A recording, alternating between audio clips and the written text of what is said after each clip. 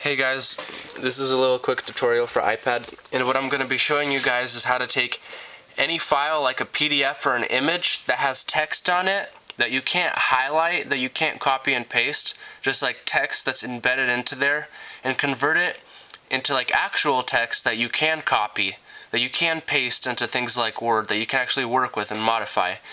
So what you're going to need is this mobile OCR app.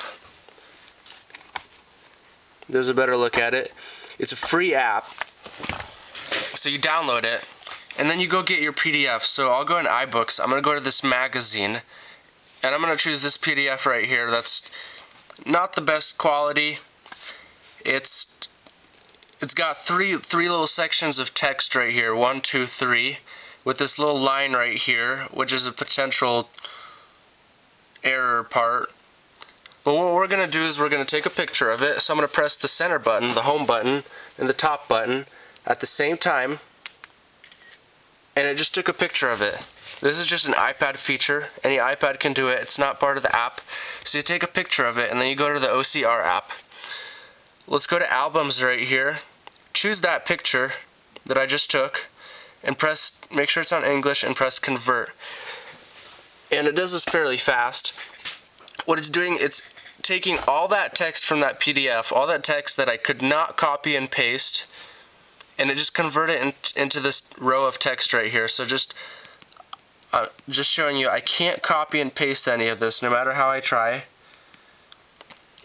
So it just converted it right here, and it did a pretty good job. It actually, I already checked before, it actually went in order from here to here to here, and it converted it.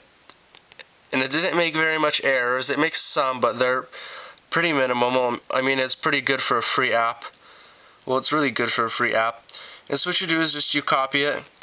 And now you can actually put it into something like Pages right here.